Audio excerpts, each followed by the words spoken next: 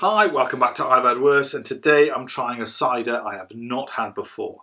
This is Friels. It's their first press vintage cider, 7.4% by volume in a 500ml bottle, so that's quite a heavy hitter. And I know next to nothing about this cider other than what I've read on the back of the bottle. There's a sticker on the front, and I'll put a close-up. It said World Cider Awards, Best British Sparkling, and there's an 18 in the O of the world, so I'm assuming that's 2018. So first press vintage, the first of us, it doesn't say which vintage. Go by this, it's 2018 perhaps. Just tell me the apples that it's done. Red Falstaff, Katie, Windsor varieties. Okay, it's a Hereford cider, although there's no geographic protection on the back. Okay, really interested. Let's get this open.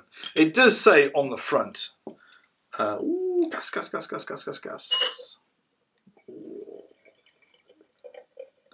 I tell you, I've been reviewing some crap today, so I'm really looking forward to having a half decent drink.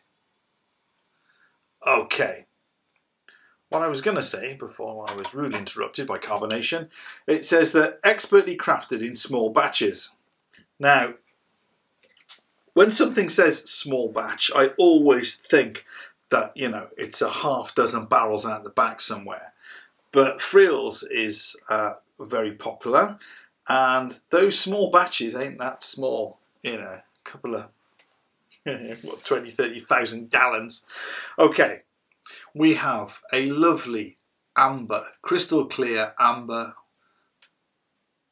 quite a, not a roaring carbonation, but quite a lively carbonation there.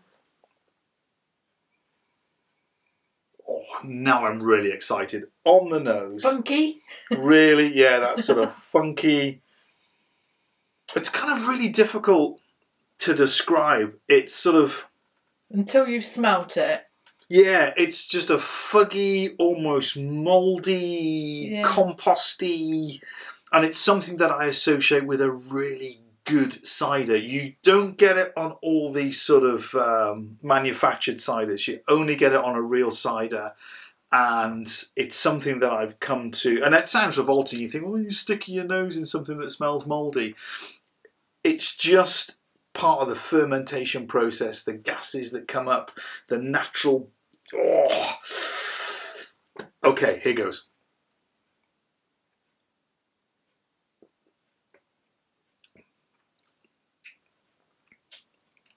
Oh, lovely. Lovely, lovely, lovely. Coats the palate.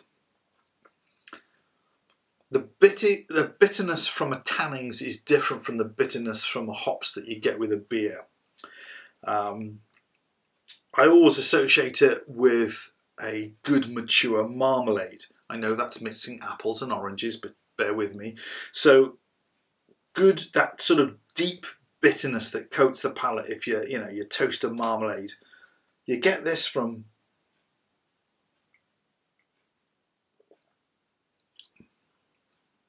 really nice.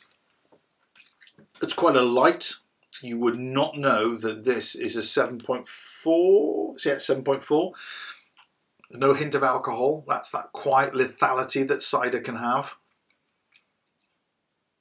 The flavour doesn't stay. It's quite fresh, quite light.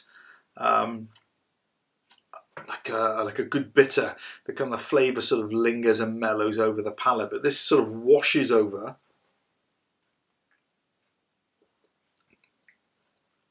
And then sort of goes, but very nice.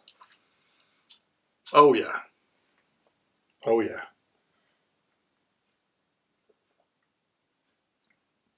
Well, that is really good. So, would I recommend this? Absolutely. This is a really good cider. It's not overly sweet. If I'm honest, personally, I would like it a little bit drier. I always like a dry cider. One of those. Oh yeah. A friend of mine when I was working in Bristol, would go to these cider farms, and you know, the stuff that they sort of sell it in a 2-litre plastic container. And I said to him, if you're going, can you just pick me up a dry one? And he tells, you know, dry cider. He tells this story where this guy literally goes into a back room, and Dan follows him, and there's about 3 or 4 massive big barrels, and the guy sort of licks the first one, the tap of the first one. No, a bit sweet, that one. And he goes along. No, that would be the medium. And then he gets to the last one, and Dan said he went, oh, that's dry, that one. I had 2 litres of God's nectar. It was as dry as a badger's ass and absolutely fantastic. Not quite as, you know, this could be that dry. Oh. I'm waffling now. Look, highly recommended. Cheers.